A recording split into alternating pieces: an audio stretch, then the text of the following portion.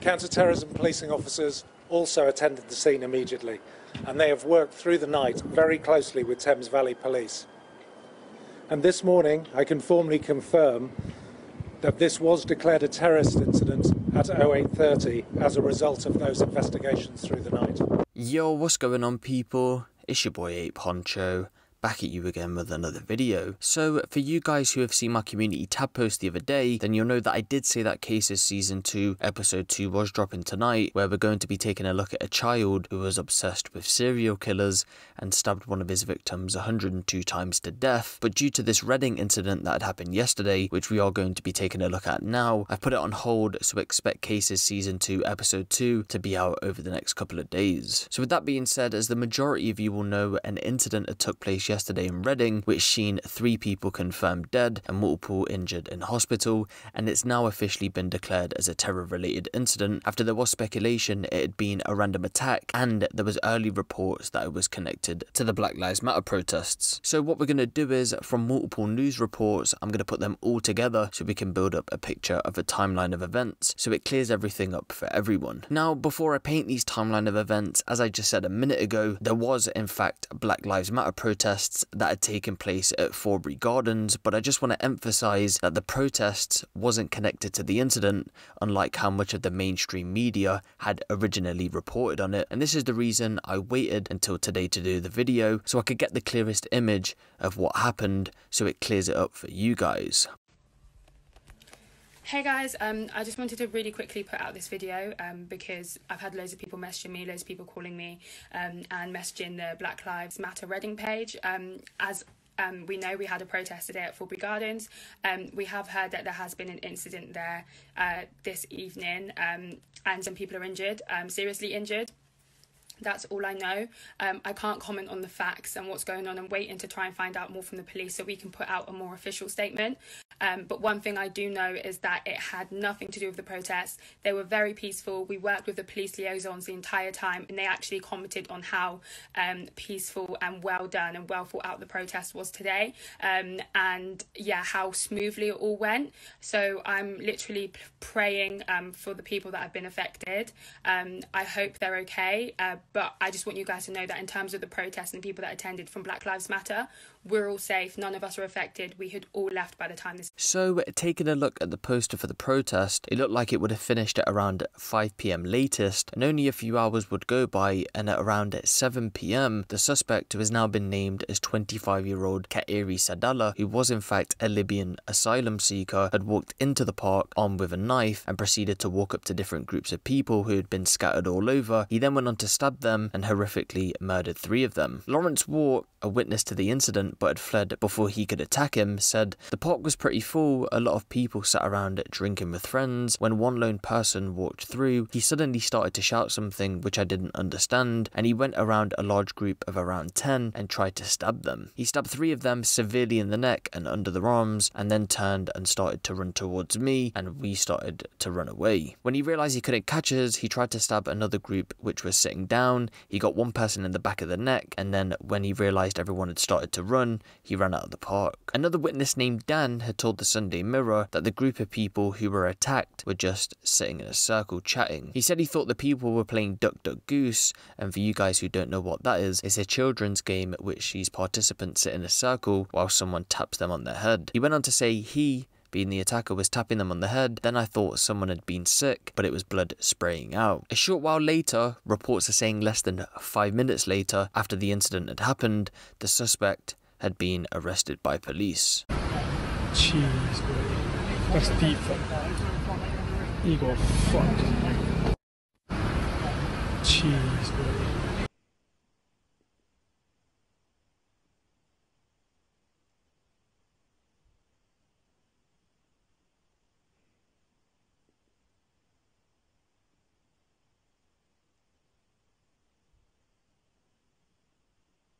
Talking about the arrest, a police source said a man pulled a knife and started attacking people at random in Reading near the Crown Court. It is thought there was one attacker who has surrendered to police. It appears the attack was stopped when a lone sergeant who responded when the alarm was raised ran to the scene, saw the attacker running away with a knife and rugby tackled him to the ground. Roughly 30 minutes later, footage which I won't be showing here had started circulating online, but describing it shows absolute chaos and emergency workers, which were actually more armed police than anything. They had rushed to the scene in an attempt to try and save people's lives. So after the footage had circulated, there was back and forth online with police trying to label what kind of incident this was, but they did at first go on to say that they firmly believe that it was a random attack and it wasn't terror related. A short while after the suspect was arrested, police descended on a block of flats in the Basingstoke Road area, roughly 2 miles from where the attack had happened, and as the night grew, we then saw the presence of counter-terrorism police.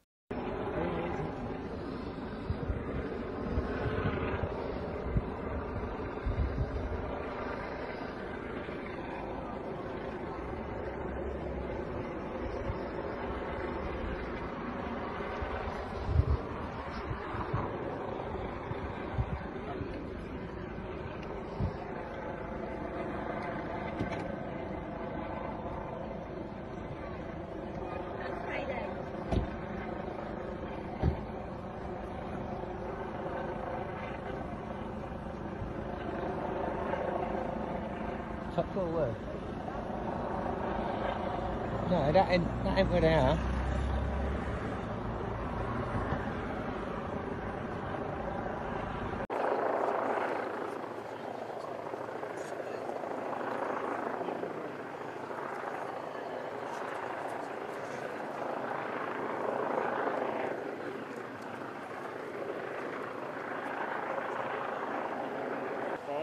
I'll be saying this, I'll be really careful because we're having a big old argument over there.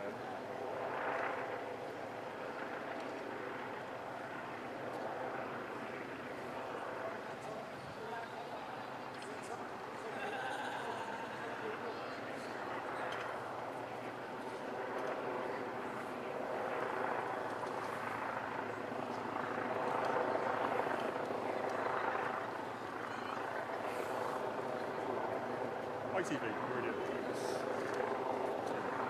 You? She's working Stephen.